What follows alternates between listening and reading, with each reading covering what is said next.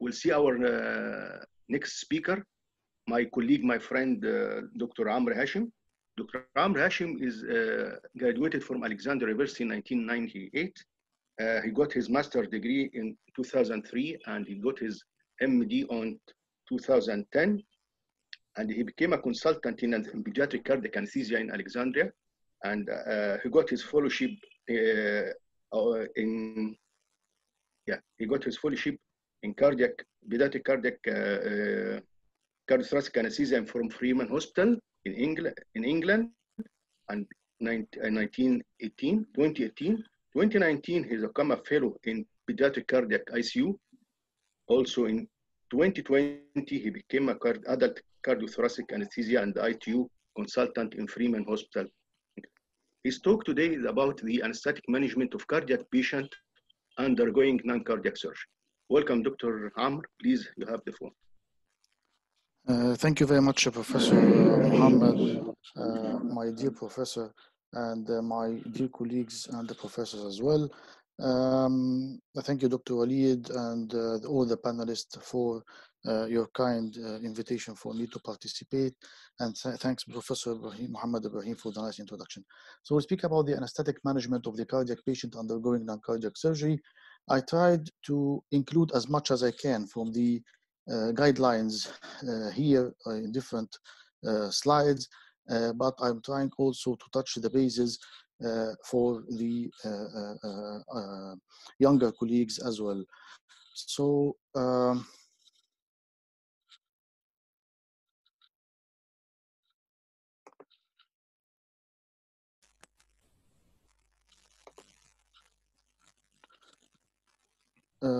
introduction with the magnitude of this problem. This is a worldwide problem with associated an average overall complication of 7 to 11% and a mortality of 0.8 to 1.5%. And there is a 42% of these are caused by cardiac complications. So a big number from cardiac complications. And estimated number of major operations now are increasing. So it's almost 4% of the world population per year or more. We'll have a case scenario which we will go through after that. So a 75-year-old presents with to the general ICU, to the general surgical list with for abdominal peritoneal resection and for invasive sigmoid tumor, had MI 2 years ago, had since a coronary artery bypass graft, and he gets angina on severe exertion, and recent coronary angiogram showed the stenosis of one of the diagonal arteries, not amenable for stenting or surgical treatment. He's hypertensive, for which he takes ACE inhibitor, and he also has atrial fibrillation with rate controlled on digoxin, and he's taking warfarin. So lots of comorbidities with this patient. So outlines for this is what is your anesthetic plan? It usually includes preoperative assessment, intraoperative management, and trying to minimizing the risks and outcomes, and the postoperative plan. And we will discuss some references such as the European Society of Cardiology, European Society of Anesthesia guidelines, American Heart Association, and the Canadian guidelines to include. What is the main issues of these patients? This is an old age patient, significant cardiac disease, needs a major laparotomy for cancer, has comorbidities which increase his perioperative risk, and on his own medications that need management in the perioperative period.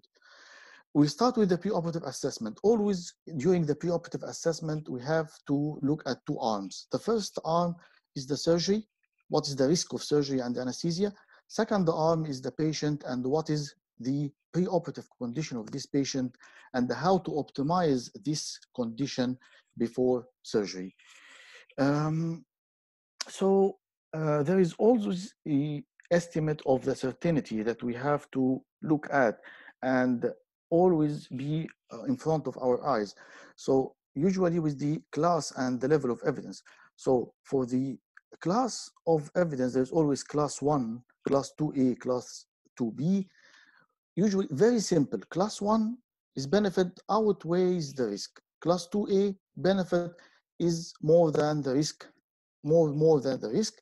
And the class 2B, the benefit is more than or equal the risk, and the class 3 is always no benefit or harm. Levels of evidence according to the population studies and the randomized control studies and the expert opinions are level A, B, and C. So the preoperative evaluation of this patient is always a step-ladder or stepwise approach that we use. And we said that there is always one arm is the surgery, one arm is the patient. So we'll have first 6 points alternating between the surgery and the patient. So urgent surgery or unstable cardiac condition, risk of surgical procedure, functional capacity of the patient, and the patient with poor functional capacity which needs surgical procedure, and then consider again the cardiac risk factors. And when we finish these 6 points, we should go to considering if we need non-invasive testing or not, and they manage through. So 7 points, 6 of which, according to the European Society guidelines, 6 of which alternating dealing with the surgery and patient, and then the last point dealing with the non-invasive testing. And so we have to know that the emergent operation is less than 6 hours, urgent 6 to 24 hours, a time-sensitive operation may delay for up to 6 weeks, and the elective surgery may delay for up to 1 year. This is important terminologies. We go through step 1. If this patient has an urgent surgery or not. If yes, just go to surgery, okay? And this should be evaluated very well if we have this urgent surgery with a consultant on the consultant base to do the strategy for the perioperative monitoring, perioperative management, and the post-operative management, and the need for surveillance for any cardiac events, and to continue or discontinue on any of the drugs, especially the anticoagulation in which the patient is having, and this is always according to the risk-benefit that he can see. If this patient is not an urgent surgery, we can go to step 2, and now assessing the cardiac state. This patient have unstable cardiac condition, such as unstable angina, acute heart failure, significant arrhythmias, symptomatic valvular disease, or recent myocardial infarction within 30 days, or residual myocardial ischemia. If this is the case, okay, therefore we will postpone and do an MDT or multidisciplinary team to discuss this patient and see the options, how to manage, how to get him back to go into surgery later on. But if this is not the case, we'll go to step 3. In step 3, we usually assess the risk of the surgical procedure. Is it a low-risk surgical procedure or intermediate or high-risk surgical procedures? And with this, if it is a low surgical procedure, just go to surgery. When you go to surgery, do you need to do something before going to surgery? Yes, you can. If the patient is having heart failure or systolic dysfunction, she should continue with the ACE inhibitors. If the patient has a known ischemic heart disease or myocardial ischemia, initiation of beta blocker may be attempted to be, but the 2A, which is important, is the vascular surgery. You should initiate statins, is very important. So if the patient is intermediate or high risk, we should go to step 4, okay? So for this patient, for example, which we had lies in this category, which is the intermediate risk surgery. I have to highlight that the transverse resection of prostate, for example, is a low risk surgery. Intermediate risks such as peripheral artery angiopathy or endovascular aneurysm repairs that are TIVAR or EVAR, and the renal transplant is an intermediate. High risk is any open limb revascularization, even amputation or thromboembolectomy, pneumonectomy or pulmonary or liver transplant is a high risk surgery. Our patient lies in this group. So we'll then go to step 4, which is the functional capacity examination. Functional capacity or the METs of the patient are very important for this patient scheduled for intermediate or high risk surgery. If the patient, and this is according to the Duke Active Status Index that we all know and calculates the MET value, and if the patient is more than 4 METs, which he can walk up a flight of steps or hill or work on level ground at 3 to 4 miles per hour for 100 meters, then this patient is 400 meds or more. 400 meds or more, just okay, good 400 meds or more, so we can go to surgery. But before going to surgery, same, again, if this vascular surgery in the statin, if it is heart failure, systolic dysfunction, ACE inhibitor should be considered, and level 2B you can is about the beta blockers. This is the same as we do. But if this patient has moderate or poor functional capacity, which is less than 4 meds, we go to step 5. And with the step 5, in patients with functional capacity less than 4, there is always intermediate risk surgery and high risk surgery. So again, in intermediate risk surgery, in less than 4 meds, in patients with 1 or more clinical risk factors, which we will mention now, these are the risk factors. So again, if go surgery and then patient, surgery, patient. So here is patient less than 4 meds, go surgery, intermediate surgery, go patient, risk factors. So patient with risk factors, ischemic heart disease, heart failure, stroke or a transient ischemic attack, renal dysfunction, and diabetes mellitus on insulin therapy. For all of these patients, in patients with 1 or more of these clinical risk factors, non-invasive testing may be considered, and it's also 2B, which is more than or equal the benefit and the risk. So it is not very well validated. In patients with 1 or more clinical risk factors, baseline ECG is recommended. This is class A, so at least do an ECG for this patient, okay, with any 1 or 2 or more risk factors, and then go to surgery.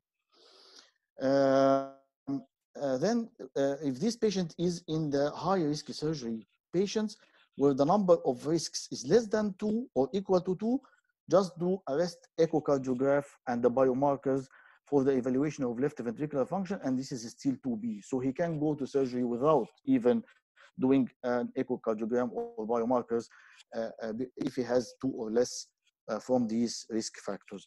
But if he has more than 3 or equal to 3 risk factors, we should go to step 7. Step 7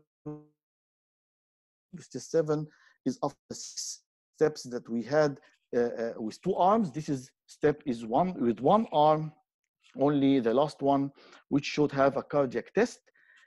And if this cardiac stress testing is showing extensive ischemia and individualized, the perioperative management is recommended. Also, for each patient is individualized management, considering the potential benefit of the surgical procedures compared with the predicted adverse outcome and the effect of medical therapy and or coronary revascularization. You can consider for revascularization or you cannot, and this depends on the individualized management.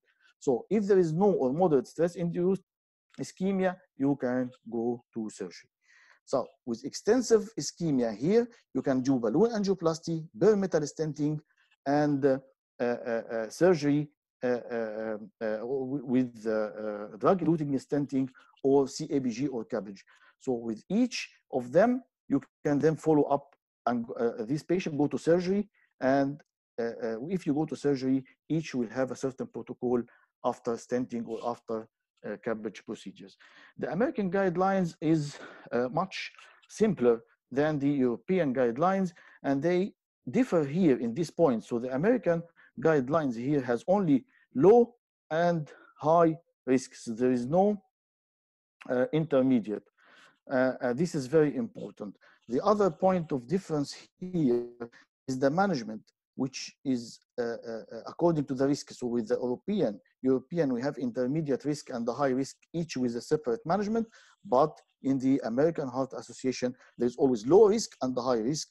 And if we have high risk, we should elevated patient with low functional capacity and the high risk. This we will judge. If we do the test, we'll change the decision or not change the decision. So even if patients with low METs less than 4, and even in patients with low METs and high risk procedure, you should always think, is the test that I'm going to do, is it going to change my decision or not? If not, just proceed to surgery. If it is going to change your decision, okay, impact your decision making, proceed to surgery or consideration of alternative strategies after you do the testing that you need, which is the stress testing that we mentioned before. The risk stratification from the American point depends on the cardiac risk index, reproduced risk index, and the American College of Surgeons protocols, which combine the patient and the cardiac risk in one stratification, and they take decision according to them, which is different from the 5 points that we mentioned before. So with the risk, how to reduce the risks of this operation? You can use drugs, for example. So from the guidelines as well here, that you can find always that beta blockers are very important. We know all the POISE study and that high dose beta blockers initiation before surgery is now condemned, and it is prohibited, and it can cause stroke to the patient. So always, if patient is only on beta blockers, small dose, just continue with the beta blockers. If the patient, and this is class 1B, okay, and class 2B, 3 of them of class 2B. If this patient, we can give him beta blockers if he has 2 or more clinical risk factors, or as a status more than or equal 3. Preoperative initiation of beta blockers may be considered in patients which have ischemic heart disease. So this is initiation. This is 2B as well. And when oral beta blockers is initiated, can undergo non-cardiac surgery, we can use the atenolol or bisoprolol as the first choice. This 2B. And condemned is to initiate perioperative high-dose beta blockers without titration. This is class 3. Preoperative initiation of beta blockers is not recommended in patients scheduled for low-risk surgery at all. Statins, yes, use statins. If the patient on statins, continue statins, and especially for vascular surgery, and better to use 2 weeks before cardiac surgery, vascular surgery. ACE inhibitors, if the patient is taking ACE inhibitors for cardiac failure, for heart failure, continue with ACE inhibitors. Continue with ARBs for heart failure, okay? And initiation, yes, you can initiate ACE inhibitors, ARBs, at least 1 week before surgery in cardiac stable patients with heart failure and LV systolic dysfunction. If you have a patient with cardiac dysfunction stable, you can initiate. 2A as well, transient discontinuation of these for patients with hypertension. So still we discontinue these medications for patients going to surgery with hypertension. Only heart failure that should continue or initiate. Alpha-2 receptors such as clonidine are not advised anymore because of the risks of hypotension during surgery. Nitrates as well, no effect has been demonstrated on the incidence of myocardial infarction or cardiac death, so no role. Calcium channel blockers, if it is dihydropyridines, it is not, should be avoided. And if the patient is taking this as an alternative for beta blockers to contain the to control the arrhythmia, continue with them, because these are for arrhythmogenic purposes, and this patient has contraindication for beta blockers. And if this patient is for vasoactive or vasospastic angina, then continue them. Diuretics are very important. If diuretics are usually taken for hypertension or heart failure, if these are for blood pressure reduction or hypertension, so just continue the therapy and resume the oral diuretic after surgery. But if the patient after surgery needs a control of blood pressure, don't give IV or don't give more of the usual of the diuretics. Just consider another drug for control of hypertension. But if this medication diuretic is for heart failure, you should always continue in the period, and you can judge the dose. You can modify the dose. If the patient is still a little bit congested, you can increase the dose. If the patient is hypovolemic or have electrolyte disturbance, reduce the dose. And this is very important as well. Attention to diuretics and arrhythmias are very important. Hypokalemia, hypomagnesemia, you should be corrected before surgery if they are significant. If they are not significant, don't correct them, okay? And you can shift to the potassium or magnesium sparing aldosterone antagonist to reduce the risk of mortality in patients with severe heart failure. So in patients with severe heart failure, if they are suffering of potassium or magnesium deficiency, they can go into fatal arrhythmias. And at that point, it's not advised to continue on these diuretics. You can shift to sparing diuretics. Acute preoperative relapse of asymptomatic patient with electrolyte disturbance, don't touch. Okay, don't touch. You may cause more harm. Another risk strategy are the blood thinning drugs. Blood thinning drugs are very important. So aspirin, for example, in patients with no coronary stents. In these patients with no coronary stents, these patients on aspirin for stroke, for any other reason, but for no coronary stents, there is 2A recommendation is the discontinuation of aspirin in patients who are liable to bleeding. If these patients are going to have major bleeding, they are discontinued. And 2B, which is not very strong, you can continue the aspirin in patients previously treated with aspirin may be considered in the perioperative period, and this is continue the risk of bleeding and thrombosis. This is from the European part. From the American part, in patients undergoing non-emergency, non-urgent, non-cardiac surgery, which have no coronary stent, reasonable to continue aspirin is 2B. And no benefit is to initiate or continue aspirin in patients which have non-cardiac, non-carotid surgery and no coronary stenting, unless there is an evidence of risk of ischemic event which outweighs the risk of the surgical bleeding in these patients. This is very important. Frequent consultations you always face are the coronary stents patients and the VTA, vitamin K antagonist, and new oral anticoagulants. And these are very important for the patients of elective timing of elective non-cardiac surgery patients with coronary stents. This is very important. If this patient has bare metal stent or drug-eluting stent, the patient with bare metal stent on dual or dual anticoagulant or dual antiplatelet therapy, it is less than 30 days or 3 months or 6 months. Okay, so it's very dangerous to before 30 days to stop this. So this is class 3. After 30 days, you can proceed with surgery and stop the dual anticoagulant. And if it is the drug-eluting, the new generations, you have more than 6 months is safe to stop and proceed with surgery if it is an important surgery. You can proceed with this. If it is less than 3 months, between 3 and 6 months, this is dangerous. This is class 2B still, and you have to weigh the benefit against the risk of stopping the dual antiplatelet therapy for these patients. This was in the 2016 American. In the 2017 European, they were more courageous and more risky with these patients. So if these patients, they said they can stop the, it is class 3B or class 2AB or class 1B. If it is between 1 and 6 months, they can stop. If this patient has acute coronary syndrome at index PCI or other high ischemic features. So if these patients had acute coronary syndrome, yes, this is class 2B and level of evidence C.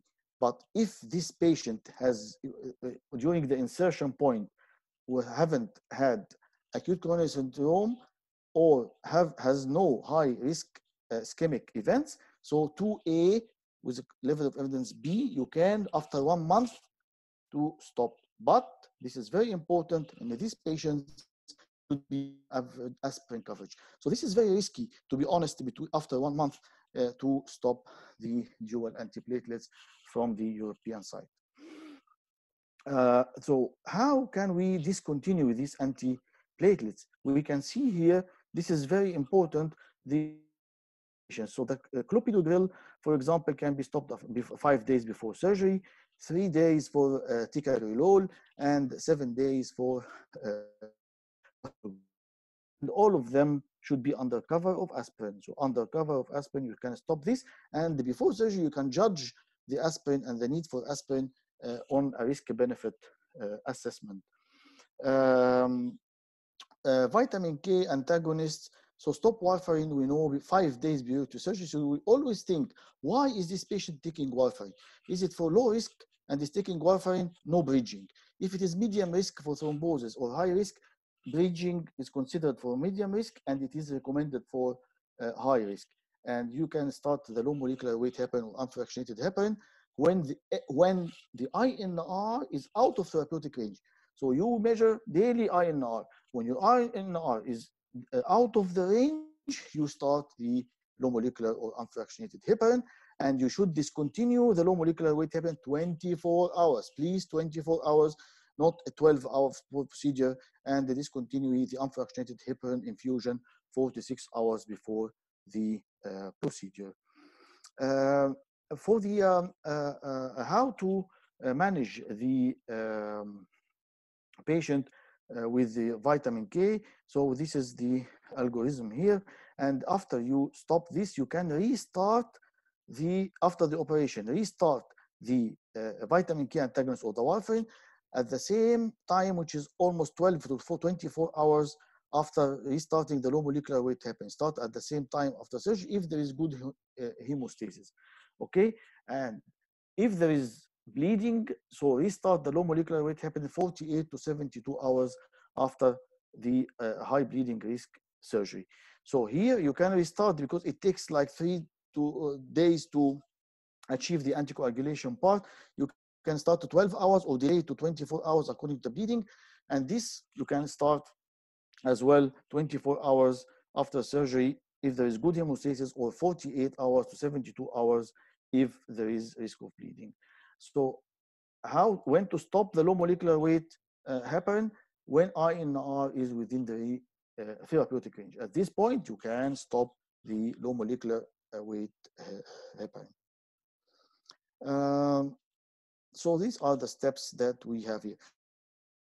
Oral anticoagulant are very important. So most of them, if 2 days are efficient or sufficient for most of them, rivaroxaban, apixaban, edoxaban, except for the dabigatran, which depends on the glomerular filtration rate. So if this filtration rate is low, you can stop at 4 days, for example. But if this estimated glomerular filtration rate is high enough, you can stop it as well 2 days. So 2 days is the most of the. So for the prosthetic valves, you can have for mitral valve, aortic valves with risk factors, there is always the INR is 3 as you see the target. And here bridging is very important. But with aortic valve replacement with no risk factors, the target is 2.5, and you can do no bridging here.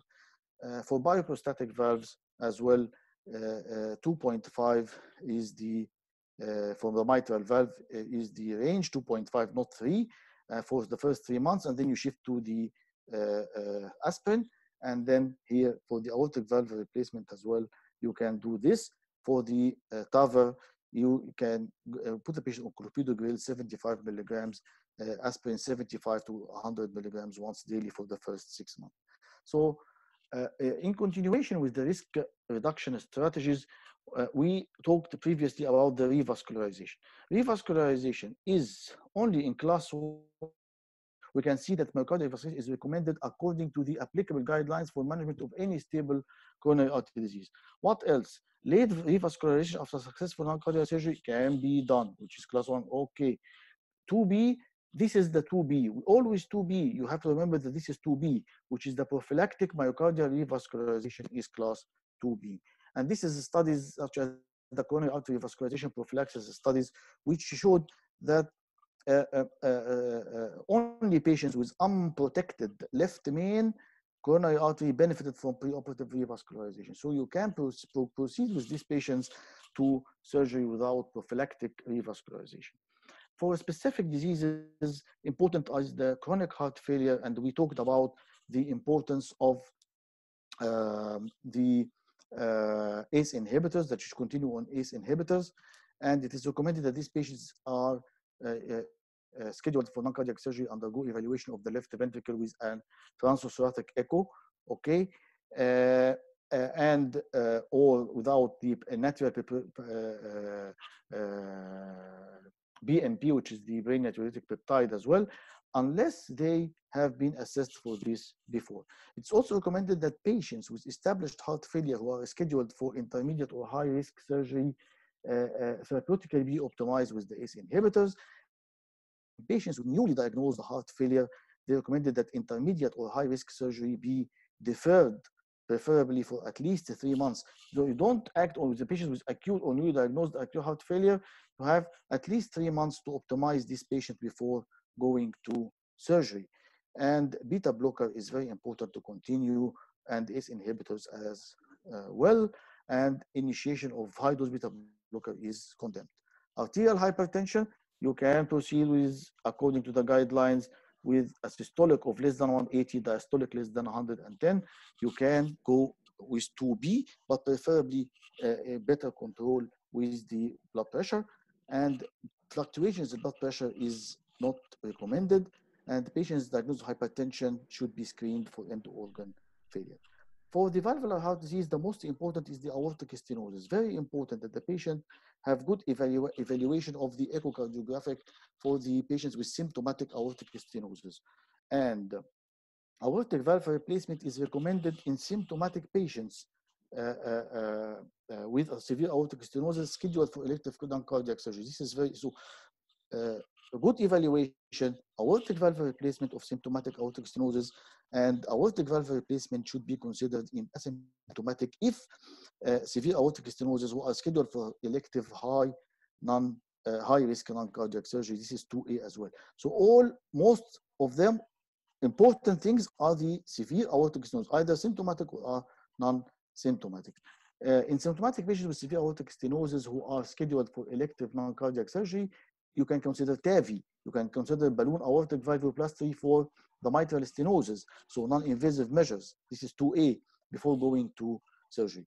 Elective non-cardiac surgery should be considered in patients with severe valvular regurgitation. You can go with surgery in patients with severe valvular regurgitation who have no LV dysfunction or severe heart failure. And the percutaneous mitral colpoectomy can be for the severe or moderate mitral stenosis if it is symptomatic. The antibiotic prophylaxis, there is a guidelines which 2015 European Society of Cardiology guidelines, and it's focusing on the dental procedures and the non-dental procedures. And we have seen many of these respiratory tract procedures, gastrointestinal urogenital procedures, patients who are asymptomatic, having, for example, severe aortic stenosis, which is asymptomatic, or calcified annulus or calcified aortic valve. And these undergo, according to the guidelines, they undergo these procedures without endocarditis prophylaxis, and they develop later effective endocarditis. We have many patients. We see many patients which go by the guidelines, don't give antibiotics for these procedures, and they come because they are having undiagnosed, non-symptomatic, severe valvular diseases. They can come later with infective endocarditis. So this, I think, needs to be readdressed. Arrhythmias, very important. You should continue with the antiarrhythmic drug until surgery. You don't discontinue. Antiarrhythmic drugs are very important. If the patient have VPCs, don't give antiarrhythmic drugs. Only if he has sustained VTAC, you can give antiarrhythmic drugs. Supraventricular arrhythmias, oral anticoagulation is very important for these patients. So patients with AF, okay, you have to continue with the anticoagulation, and you can either bridge or no bridge according to the previous guidelines that we said. Recommendations for the bradyarrhythmias are the same for any bradyarrhythmias. Temporary pacemaker is the same as the permanent pacemaker as a guideline for initiating pacemakers. Recommended that hospital nominate for pacemakers, which is responsible for the pacemakers. He can, preoperatively, we can call him to put the patient on DDO or VVO or AAO, whatever we want to avoid the interference with the pacemakers. Also, the ICDs are very important. You have to deactivate the ICD before going to surgery, and immediately after surgery, you have to again activate the ICD and again. This is very important in terms of arrhythmias. Renal disease is very important, and you have to have good monitoring of renal function and affects the cardiac outcome, and it's very important as well. For the cerebrovascular disease, antiplatelets, anticoagulation treatment should be continued whenever possible throughout the preoperative period. If this patient is dependent on this medication, has history of stroke, if there is no risk, you can continue. Alternatively, the period of drug withdrawal should be kept as short as possible. If you have to stop them as short as possible. Peripheral artery disease, any patient with peripheral artery disease, you should screen for coronary artery ischemic heart disease. For the perioperative monitoring, we discussed the ECG. ECG is not for all patients. ECG, you have to know that there is now perioperative ECG monitoring is recommended for all patients. This is no discussion about it. Selected leads combination should be considered for better detection. So lead 2 and lead 5, for example, for the ischemic events. When feasible, 12 lead ECG can be used for high risk patients. Transesophageal echocardiography. You can use the transesophageal should be considered in patients who develop ST segment changes on intraoperative or perioperative ECG monitoring. So any patients who has hemodynamic instability during surgery, put a TOE and see what is this patient having. If any sustained, so you have patient with hemodynamic instability, you give fluids, you give vasoactive or vasopressors, the patient is not improving, put a TOE to see what's happening, okay? So this is very important. Dr. Amr, I remind you by the time. 5 minutes? Okay. Yeah, okay. Thank you. Right heart catheterization has no role now. The glucose is very important to control targeting levels less than 10 millimoles or 180 milligrams per deciliter, and anemia, very important, this oxygen carrying capacity, do transfusion in emergency surgery, optimize the patient before elective surgery, body temperature, very important as well. No, from the anesthetic point, no difference between inhalational and intravenous as long as you are doing it in a better way. Neuroaxial anesthesia, as long as it is not causing a hypotension, you can use it alone, but in combination it might cause hypotension and it not be harmful. Avoiding arterial hypotension during surgery is very important, and avoiding non-steroidal anti-inflammatory drugs, especially the COX-2 inhibitors. Call-directed therapy is very important, which means that you monitor the fluid response with certain monitors and see if this patient has good response, especially in high-risk surgeries. Hemo-assist device like ECMOs and this intra-aortic balloon pumps, if the patient collapses, you can use it, and this is 2B from the American point. Post-operative management, surveillance of these patients for MRI, obtaining ECGs for suspected myocardial infarction, so obtaining troponin, and obtaining BMP for follow-up of the heart condition is also recommended in some guidelines, especially the Canadian. Here we can see that if the patient is more 65 years, 1865 with significant cardiovascular, we can measure troponin daily, 48 to 72 hours, obtain ECG in PACU, consider hospital shared, and you can do the BMP, pro-BMP as well. Thank you very much for listening, and I think the most important take-home for this, it is one of the most important topics.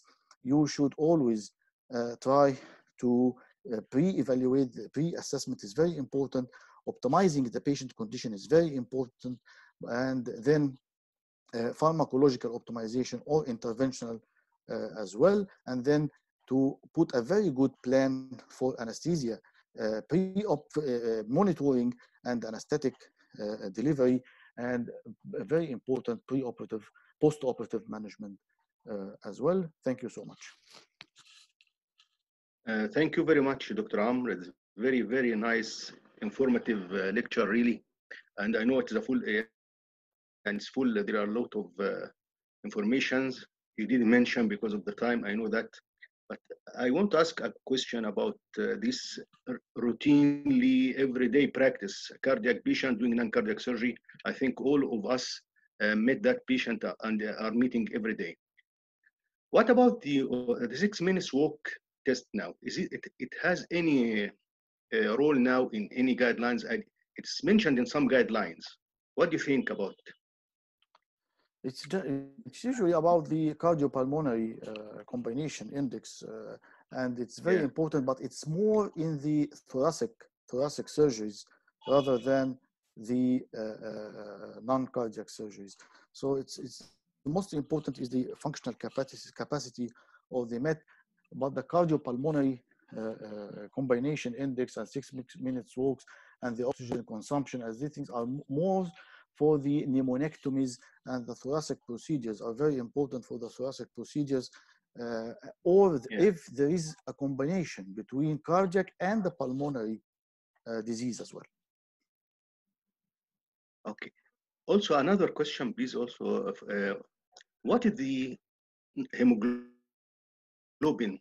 point? All of us, what is when we transfuse the cardiac patient? When I give him blood, when I let him go to surgery, it is 7, it is 9, it is 8, it is 10, it is what?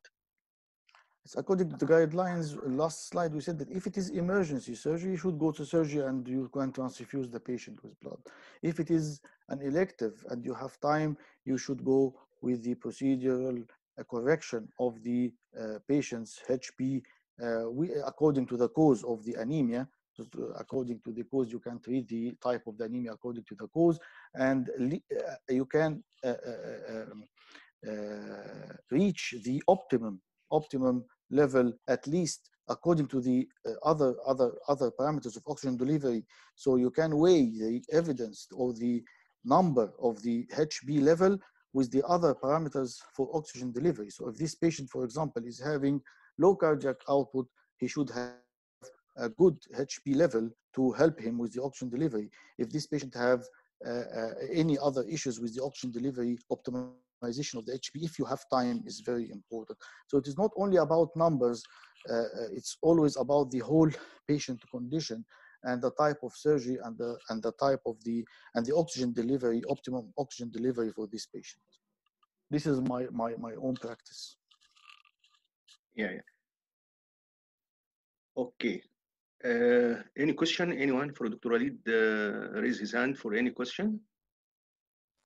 Yes, we have few questions here. So we start by Ahmed Yusuf. Ahmed, go ahead, please.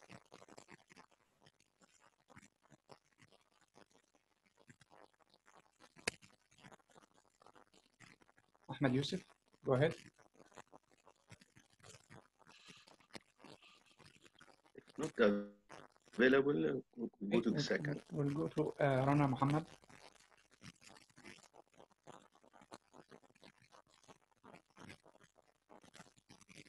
Muhammad Ali.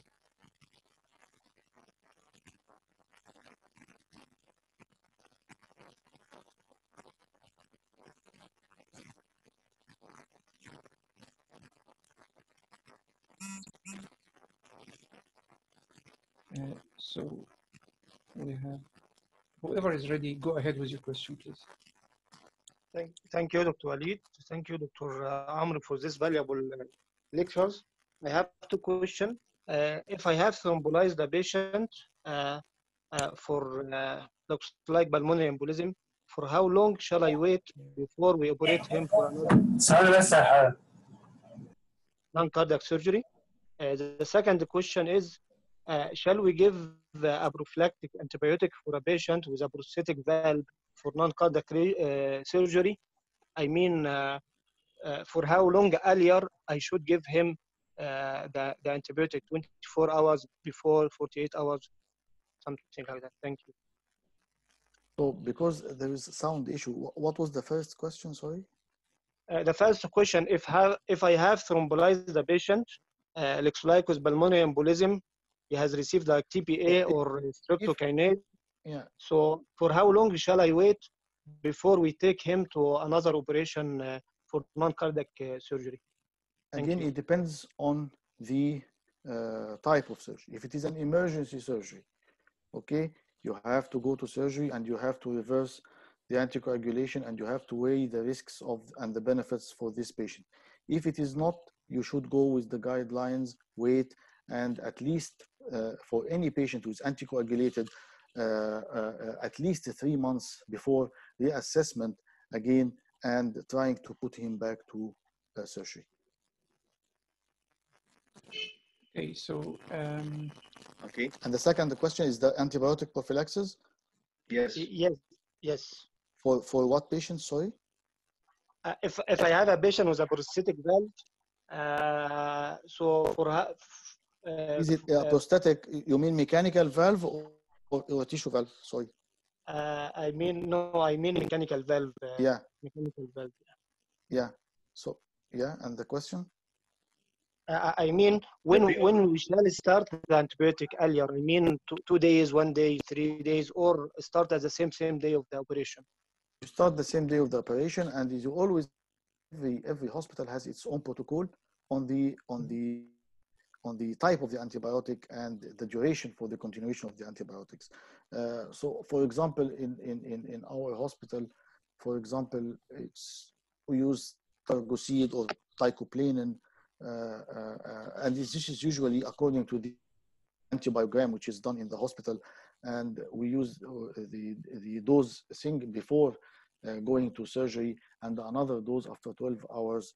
And we take it from there according to the patient's conditions, according to CRP, according to the other inflammatory markers of the patient. Okay, thank you. Thank you, Dr. Am. أحمد يوسف, محمد عبد المقصود.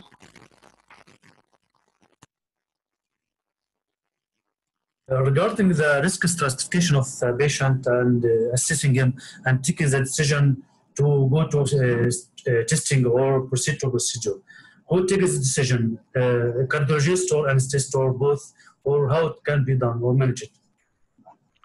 So if you listen to the cardiologist, they say that we take the decision, okay? If you listen to the anesthesiologist, they say we take the decisions.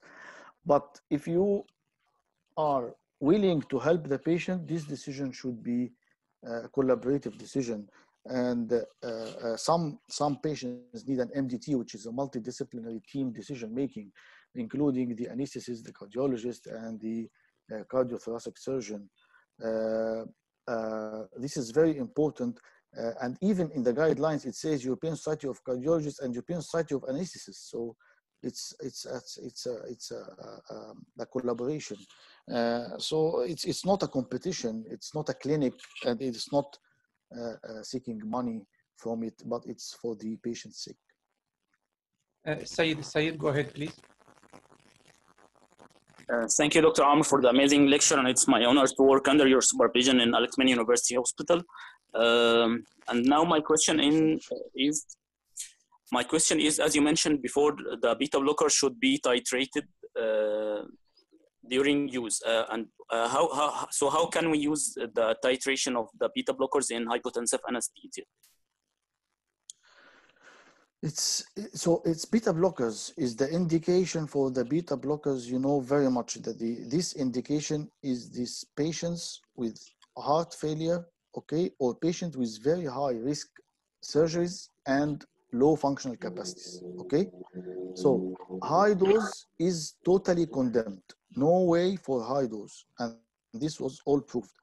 Low dose, you should monitor the patient. So if you have a patient coming to you with a heart rate of 55 and or 50, and he is like 40 years old or 50 years, this is not a compatible heart rate with this age and with the comorbidities. So you have to modify the dose of the beta blockers before going to surgery, reduce it and reassess again. You should never allow a patient with a borderline hemodynamics, especially in terms of heart rate and the blood pressure, to go into surgery and then have hypotensive anesthesia again, which is a very high risk factor for causing insults to the brain, to the heart. So optimization of the dose is very important according to the hemodynamic picture of the patient. Perfect. So those who are raising hands here, they cannot be unmuted for a reason or another. I don't know if... Okay, so Ahmed Qandil, go ahead, please. In a patient who is bedridden or he is I could not assess his exercise tolerance, how could I assess such patients and stratify his risk? You deal with this patient as if the patient has low METs, less than 4.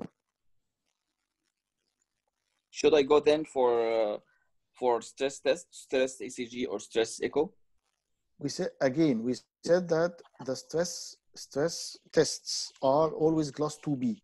Okay, they are not, and if they are going, even with the American, if it is going to change your decision, do it. If it is not going to change your decision, don't do it. So assessment of the patient, and then seeing the patient preoperatively. You saw him, you know if this is according to the type of surgery and according to his condition that you see, is this testing going to change your decision? Taking him to an anesthetic plan, is it going to be changed or not? If so, deal with this patient as if he is patient with low functional capacity. Milad, go ahead. Milad, go ahead. Thank you, Dr. Walida. My question about, we are talking about the biomarkers for congestive heart failure. We are talking about the BNP. What about the troponin in ischemic heart disease? So troponin. Do you measure troponin in preoperative and postoperative? And what kind of troponin? Normal, ordinary troponin, or ultra-sensitive troponin? It's the usual troponin that you use for the patients with the MI and for the acute coronary syndrome. But the issue here is, are you using this troponin preoperatively? No. If this patient is in acute coronary syndrome, you will do it anyway. If this patient is not in acute coronary syndrome, you don't have to do it. Okay. For the postoperative period or surveillance, you can do the troponin. Okay. If this patient is already showing picture of ST ECG changes in the ST changes in the ECG, or if he has acute coronary syndrome, or if this patient is in a very high risk category of developing ischemia postoperatively. Okay, and this is not very well established. So only the established, if this patient is complaining or if this patient have ECG changes. And I think this was the last question. No, okay. I have one question to finish this session. Dr. Amr, please, you know this, the usual practice everywhere that any cardiac patient, we have to consult cardiology. Call cardiologist. We need echo. So when to consult cardiologist and what we want from the cardiologist to tell us. Whenever you suspect any issue with the LV function, which will sure affect your anesthetic management, you should have an echo. You should consult a cardiologist for that with the echo results.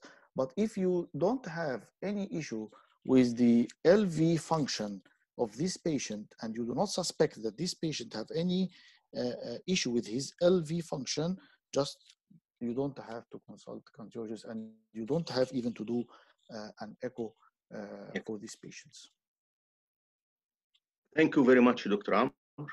Thank you. Yeah, thank you. We came to the end of our session today. Thank you very much, Professor Samir Ansari, for your very nice, informative lecture. Thank you very much, my dear brother, Dr. Amr. Very, very good lecture also. Thank you very much. Thank you for all the attendees. Hope to see you next time. And thank you for all of you. Thank you. Thank you, sir.